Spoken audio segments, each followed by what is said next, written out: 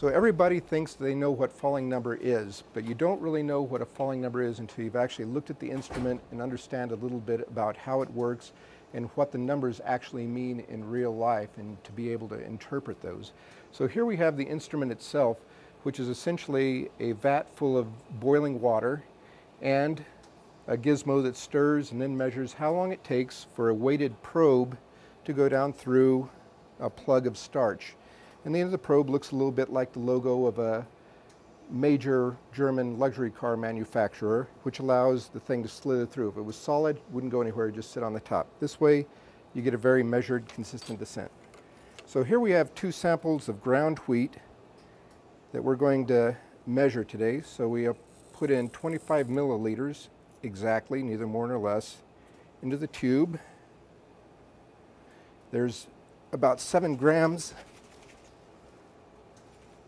of wheat flour in there, and that plus 25 milliliters is going to be the suspension that forms our starch slurry. It's kind of like, when you get down to it, much the same as putting flour into a gravy mix. It's the same exact principle where you add starch into a gravy mix, and what it does is it thickens, and this is just what's being measured here, is how thick does the water and starch get in this boiling water vat. So they go down inside, and we push our start button, and it counts for a few seconds, and then it proceeds to start mixing them.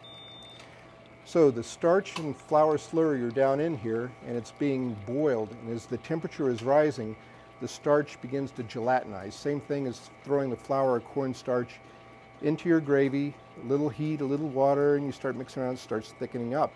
Same thing's going on in here. And what it's doing is measuring just how thick this slurry becomes. And at the end of 60 seconds worth of mixing, it's going to stop and put the plunger, the weight, on top of that bunch of starch, and it's going to just wait and count how many seconds it takes for the plunger to fall, hence the name falling number.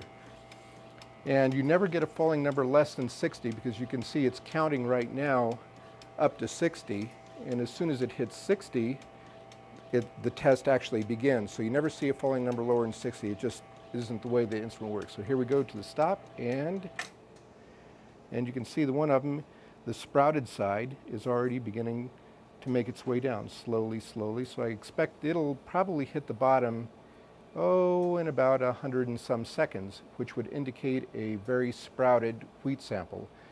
The other side, which is sound wheat, you can see hasn't moved a bit. And in fact, it's going to probably stay there for 5 to 7 minutes just hovering, and that would indicate a very sound grain sample. So down, down, down it goes.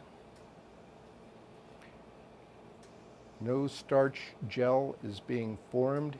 There's not a whole lot of resistance to that little weight descending down through it. And when it gets to the bottom here, it's going to trigger a stop.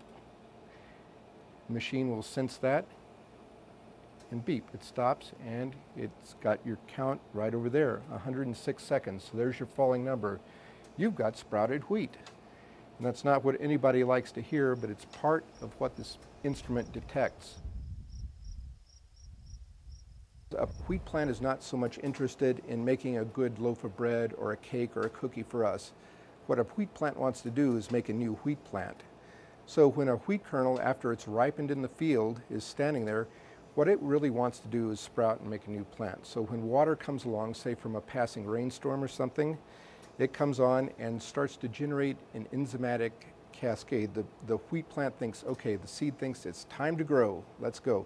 So it begins producing some enzymes which start turning the starch into sugars, because the small wheat plant needs to have sugars to grow to get its leaf up to where it can start photosynthesizing. So that's where it gets its energy from, is the conversion of starch into simple sugars. And to do that, it gives the plant enough oomph to grow until it can get going. And that's all the plant is really interested in.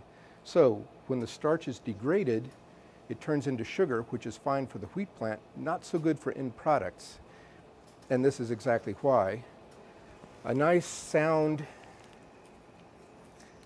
wheat will make a nice sponge cake, very nice, robust, a lot of volume here. looking very good. So it's a very nice sponge cake.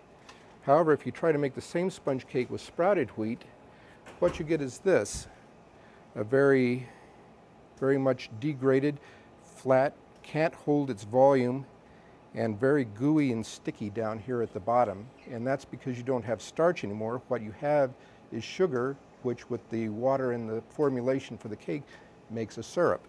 And you can see that you're not going to have a lot of happy consumers when they're expecting this and they're getting that.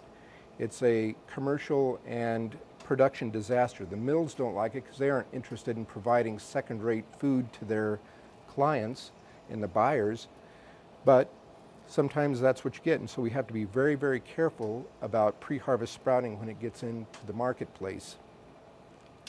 So when I talked about the starch, here's my little visual on what I mean by that. Starch is nothing but glucose, which is a sugar, put end to end to end into great long strands, great long polymers. And that's what makes up a starch granule. And you can see that if you're trying to form something structural like this, you got enough structure here to do something. But the enzymes that form during sprouting act very much like scissors. So here's my enzyme, and it starts attacking pretty much at random starch granules, starch molecules, and it just hacks and snips and chops at random. And suddenly you've got a bunch of this just hacked up pieces instead of these long polymers. And so when you get this, you're trying to build structure off of that when you really need long polymers. So the enzymes that occur during pre-harvest sprouting lead to very much degradation of the end product quality, and it has to be very careful. And these enzymes move a lot faster than my little scissory enzymes here, because they will convert 3,000 to 5,000 of these bond cleavages per second per enzyme. So each molecule of enzyme you have is going to go through 3,000 or 5,000 of these clips per second. You get a whole bunch of enzyme in there, and your starch disappears and is very rapidly degraded. Plants are very efficient at doing this because it's what they need to grow and to move along. 364 seconds on the sound wheat, so it's just now come in. So there it is, 360 seconds versus 105 or 6. Very much sprouted, very much not sprouted. So when we do this, you can see the gooey mess that is inside of these tubes.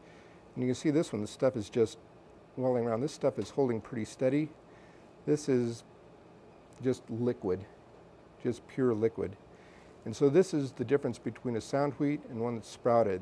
This is just nothing but small sugars. That's long chain sugars, and that's what we just measured with this test. The falling number is certainly not the say-all and end-all because it does have some technical limitations on the value you get out of it. But it's part of the system now. It just behooves one to know exactly what it's telling you via this instrument and these readings, and to be able to take best advantage yourself of the way the system is working.